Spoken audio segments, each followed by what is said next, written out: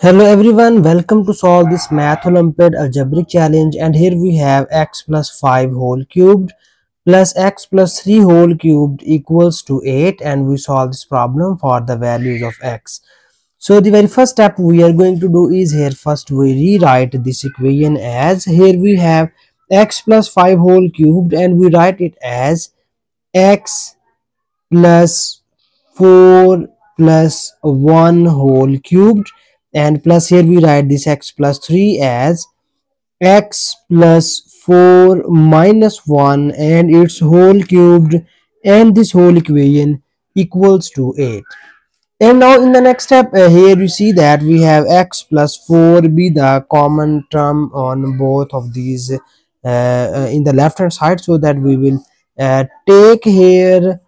this x plus 4 equals to y. So we take y equals to x plus 4, and now we substitute x plus 4 equals to y in this equation, so that our above equation will be written as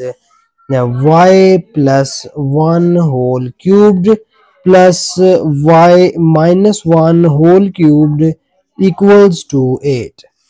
So in the next step, we will use the famous cubic formula, and you know that a plus b whole cubed equals to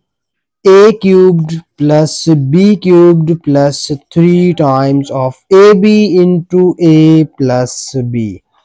And similarly, our second formula is a minus b whole cubed, and a minus b whole cubed equals to a cubed minus b cubed minus 3 times of ab into a minus b. So here we use these two cubic formulas on this term. So here first we use the positive cubic formula on the first term, and then we use the negative cubic formula on the second term. So now we use these two formulas on the above term, and our above term will be written as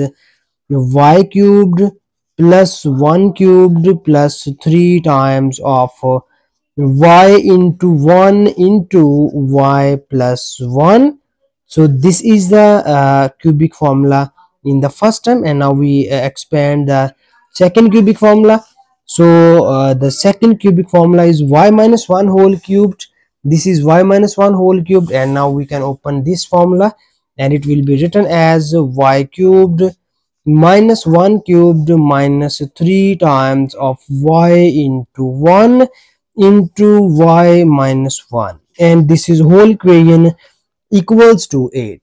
And now here we need some simplifications here, so that we open these brackets and we simplify the terms, and here we have y cubed, and this is 1 cubed equals to 1, and we have this 3y, and when we multiply this 3y on these two terms, then it will be written as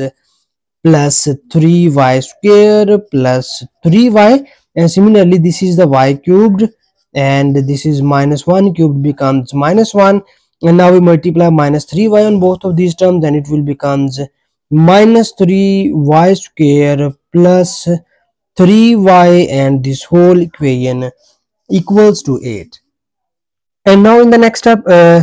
here you see that this is the plus 3y square and minus 3y square are cancelled by each other, and similarly this is plus 1 and minus 1 also cancelled by each other, and we get here y cubed plus y cubed, it is equals to 2 times of y cubed, and here we have 3y plus 3y becomes 6y, and we move this 8 in the left hand side, and it will becomes minus 8, and this whole equation equals to 0. This is the over minus 6y. So here you see that we have 2 be the common expression on each of these terms, so we divide both of the sides by 2, and now we can simplify the terms, and we will get here y cubed plus 3y minus 4 equals to 0 over 2 becomes 0. And now we get the cubic equation, so here we easily make the factors of this cubic equation, so that here we break the middle term, and our middle term is plus 3y, and we write it as y cubed minus y and plus 4y and minus 4 equals to 0, because here you see that we write this 3y equals to minus y plus 4y, because minus y plus 4y becomes 3y. And now we take common y from the first two terms and we obtain y square minus 1, and plus here we take common 4 and we get y minus 1 equals to 0. And now here you see that we have y, we will open this formula y square minus 1, and we know that y square minus 1 equals to y minus 1 times of y plus 1, and plus here we have 4 times of y minus 1, and this whole equation equals to 0. And now you see here we have y minus 1 be the common factor on both of these terms, then it will becomes y minus 1 be the common term, we take it common and we get here y times of y plus 1, and plus here we get 4 because we take common y minus 1, and this whole equation equals to 0. So in the next step we need some more simplification, and we obtain, here we multiply this y on both of these terms and we get y square plus y and plus 4 equals to 0. So now we convert this equation in two cases, so that our first case is we write y minus 1 equals to 0, and the second case is we write y square plus y plus 4 equals to 0.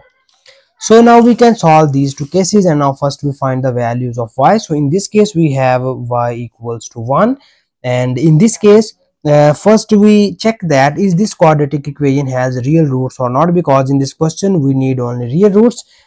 So that here we use the discriminant formula in order to check the roots of this equation. So first we write the coefficients of this equation, and the coefficients are a equals to 1, b equals to 1, and c equals to 4, and discriminant formula is denoted by delta equals to b square minus 4 times of ac. So here we substitute the values of a, b, a and c in this formula, and we obtain 1 square minus 4 times of 1 into 4, and you get here 1 minus 4 times of 4 becomes 16, and 1 minus 16 becomes minus 15. So this is the value of our delta, and you see that this is less than 0, and if the value of our delta is less than 0 in discriminant formula, so we call it as it has no real roots. So if it has no real roots, we will reject this case and we can just proceed here this case only. And in this case we get the value of y equals to 1, but in the start of the problem we will take here our y equals to x plus 4. You see here we have, this is the value of y, it is equals to x plus 4, and now we back substitute this value of y here and we get x plus 4 equals to 1, and here we move this plus 4 to the right hand side and we obtain x equals to 1 minus 4, and finally we get the value of x equals to minus 3. So this is the our final answer of this problem, and thank you so much for watching this video. Please subscribe to my channel for more exciting videos.